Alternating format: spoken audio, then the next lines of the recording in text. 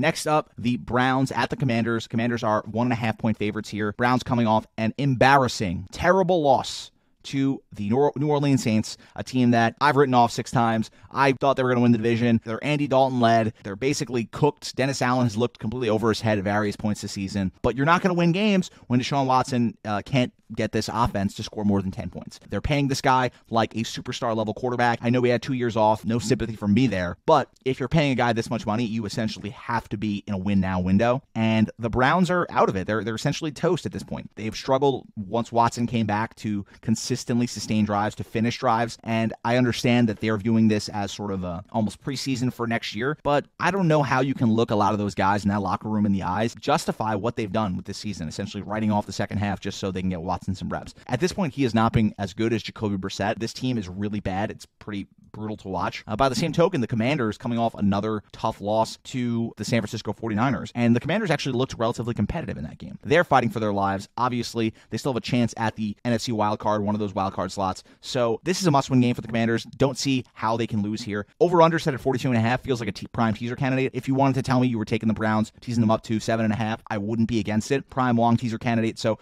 for now, on the actual line, give me the Commanders -1.5, but I'm keeping an eye on the spread and teasing it up to +7.5 on the Browns.